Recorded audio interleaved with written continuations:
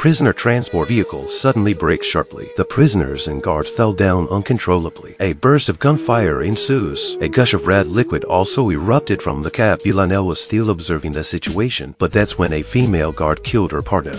The guard uncuffs Villanelle. That's when there's a loud bang behind them. The smoke clears and the car door is opened. Villanelle receives the call and escapes from the prison. She smiles with excitement again as she watches the bodies litter the silent streets. But her cellmate, who had just been rescued with her, didn't know where to go. She says she doesn't want to be free. This was a shock to Villanelle. She said she'd rather die when a gunshot rang out. I didn't think her wish would come true so quickly. Villanelle put on a helmet and got on a motorcycle. She was taken to the designated location, but the contact was not Constantine, as she thought. The man kindly introduced himself, saying that he had taken Constantine's place and became Villanelle's new contact. He also sent Villanelle the latest target of the assassination. He said the target was a challenge. Then he rambled on and on with strange hand motions. He made Villanelle lose her patience. Villanelle doesn't like men who talk too much. She simply fired a shot to shut him up for good. But when she turned on her computer, she realizes that the target of the assassination is Constantine. Constantine had just arrived home when he heard his daughter calling him from upstairs. Constantine thought his daughter was playing hide and seek with him.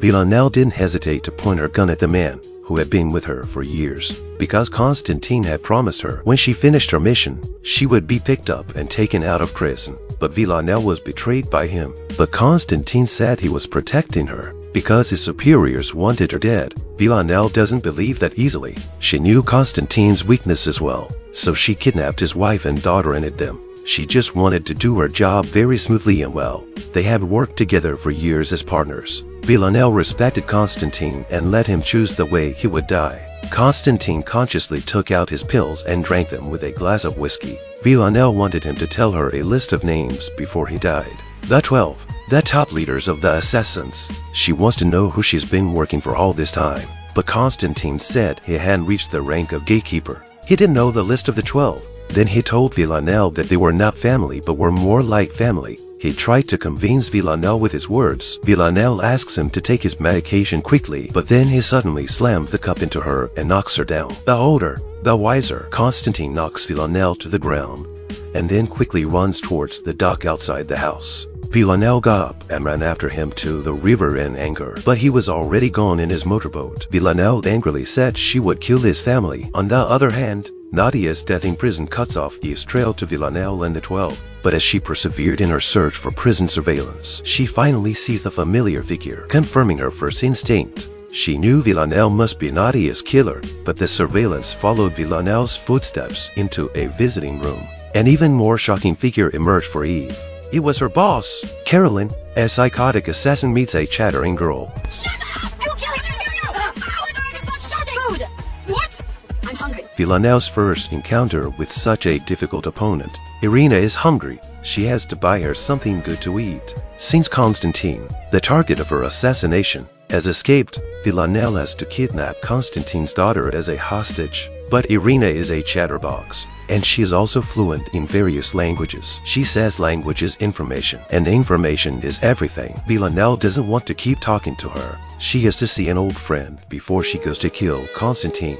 Irina laughs at the fact that Villanelle only speaks one word of Mandarin. On the other hand, Eve found her next clue in Nadia's last note. She is Anna, a schoolteacher who has a deep connection with Villanelle. Villanelle's husband was the one who killed and imprisoned Anna, so Eve pays Anna a visit. Anna was Villanelle's French teacher. According to Anna's recollection, Villanelle was a very punctual student. She had a great talent for languages, but she was withdrawn and never interacted with others. Anna then took more care of her. However, when the relationship became better and better, Villanelle killed Anna's husband without mercy. Whenever Anna thought of this, she was in pain. A year after Villanelle went to jail, Anna heard she was dead. However, Eve had to say that Villanelle was still alive. At that moment, Anna remembered. A week after she heard about Villanelle's death, she received a package. She gave it to Eve to see if it could help her with her investigation. Eve opened the package she found Villanelle's passport and a lot of cash in her coat pocket. She quietly took the passport when Anna wasn't looking.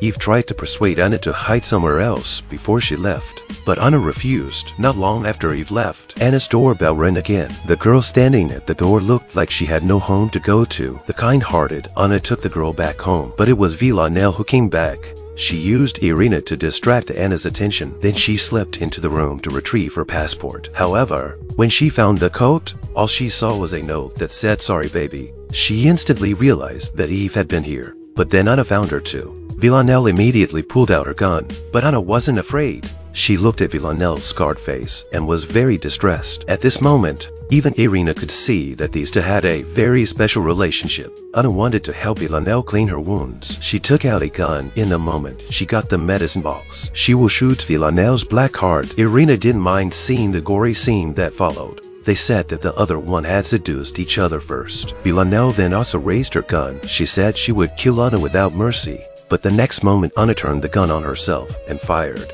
Villanelle watched her former lover fall, but there was no trace of sadness in her eyes. What was more important to her at that moment was to find Eve.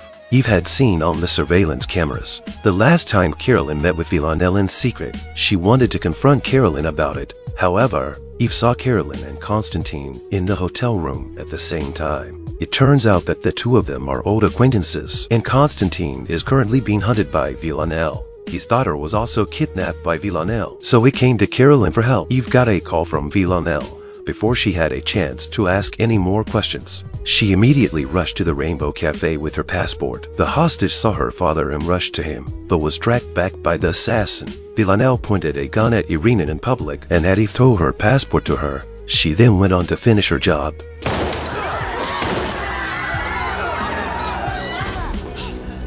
Eve and Villanelle stood facing each other with their guns raised. She tried to convince Villanelle to have a private conversation. Instead, Villanelle chose to turn and leave.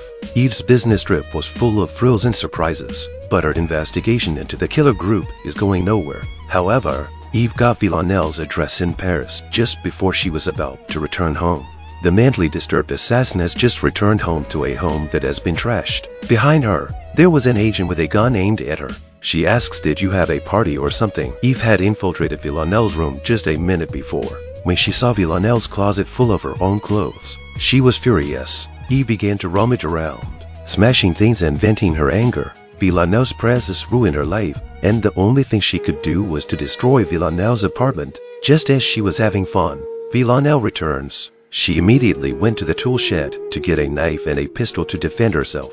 Villanelle was a little excited to see Eve's masterpiece, although Eve was holding a gun, but she knew that Eve would not shoot her. She says Eve likes her too much. Eve told Villanelle to sit down and have a calm conversation. Eve also put down the gun and sat her down opposite her. She hesitated for a long time before telling her true feelings. During the time they were chasing each other, Eve thought about Villanelle almost every minute of the day. She imagined what Villanelle was wearing, what shampoo she used, what she would eat before work. She even imagined how Villanelle would feel when she killed someone.